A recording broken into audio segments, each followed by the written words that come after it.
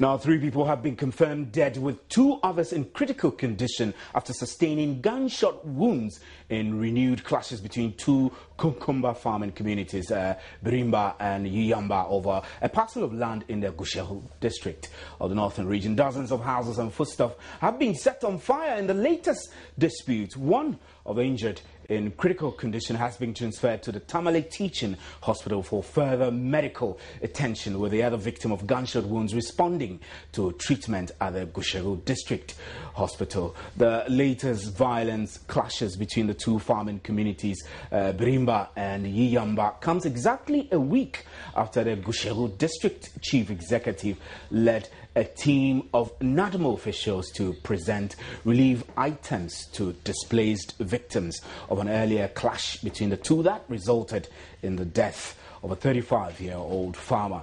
Northern Regional correspondent Hashmin fathers this report. He spoke to the police. Yes, I can confirm to you that the clashes that happened about 2 weeks ago between the Yamba and Barima communities, yes, it's part of the game. And as we speak, 3 persons are, reported dead. They've been confirmed dead, and the police have gone for the bodies, and the bodies have just been transported to the Gushegu Government Hospital for preservation. 2 persons have also been injured critically. One, as we speak now, is at the theater being worked on by a team of medical officers.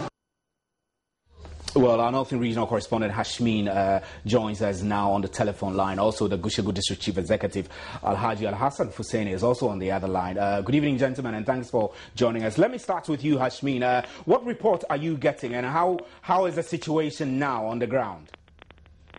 Well, thank you very much, Steve.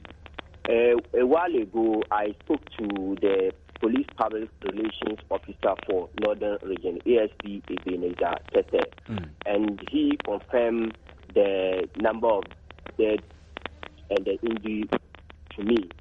Now, what he also told me was that the Northern Regional Police Command have called for reinforcement from Yenji to beef up security in the 2 farming communities over there. So Hashmin, let me come in. I mean, this means that if the police, regional police, is asking for reinforcement of police strength from Yendi to Gushegu area, it means the situation is bad on the ground. As of now that we are talking, it's not really stable, is it? Exactly, Steve. Right, so what else can you report? I know you've given us a great narrative about what has happened, but as of now that you're speaking to us, what is the situation on the ground? Well, at the moment, calm has been restored to the place, but fear still lingers in the minds of some of the residents there. Okay. What I've also gathered is that scores of residents have also fled the 2 communities, because the fear is just that there could be some kind of reprisal attack.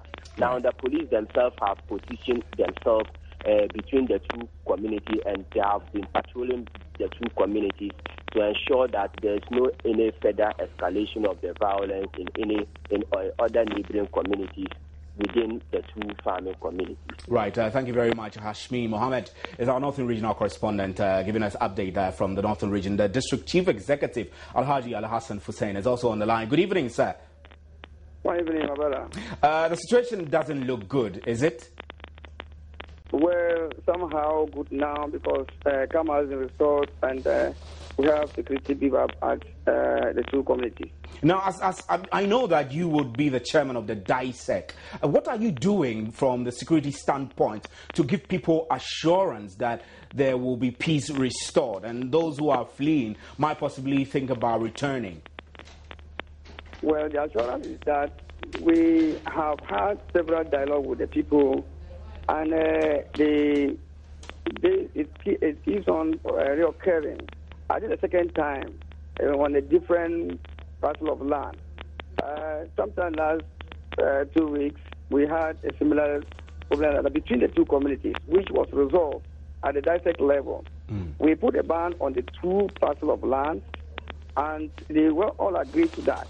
But this particular fresh violence erupted as a result of another parcel of land that one of the other factions tried to use for this year's farming, which resulted to this. The others objected to. And misunderstanding ensued and led to this just done this morning. So the security has been there. We have positioned them there as reported. I heard him say. We have been there where the security is there as we speak. We have reinforcement from Yindi positioned in between the two. The Berba and Yamba, they are very close communities. Just a stream that is we have a stream dividing them. So the security have positioned themselves there. The shooting which took, which happened in the morning around 12 o'clock, God sees nothing else is being done. I mean, it's going on there. No shooting. Right. So it's going on. So the families of these people who died, have you interacted with them yet? No. The situation is still dicey. The fighting started this morning.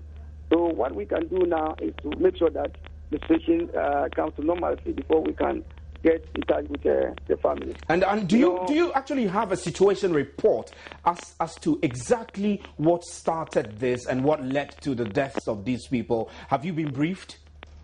Yes, we've had series of dissect meetings on this particular matter. And we have even briefed, information, or what do you call it? We have sent this information to WorkTech, and we've been deliberating on that. We got certain solutions to that, and this one is something like something that has taken us unaware. And I'm very sure that within the next 2 days, once calm has been restored, we will get to the bottom of this thing and get the people on board to at least get to settle it once and for all. Are you worried? I mean, this back and forth of disputes resuming and, people losing their life, you must be a worried man as DC. Certainly. It is not good to lose even one person, let alone 3 at a go, and even several homes spent. It is not the best situation.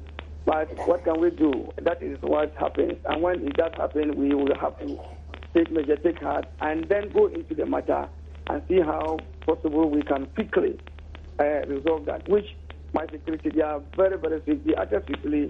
That is why by 12 noon, before 12 noon, everything has ceased. And so we are worried, and then we'll make sure. You saw me on telly. I had spoken to them several times. We went there, and then they assured me that would not happen. And so it has taken us by surprise. But the secretary is doing everything possible to bring everything to normality. Right, thank you very much, Gushegu District Chief Executive Alhaji Al-Hassan Hussaini, assuring all of us that the situation in the Gushegu following the shooting and the death of 3 people there is under control. You also heard from our reporter Hashmin Mohammed. My name is Stephen Anti, and that's where we bring the curtains down for today's big story. We'll be right back with an interactive segment. Stay with us.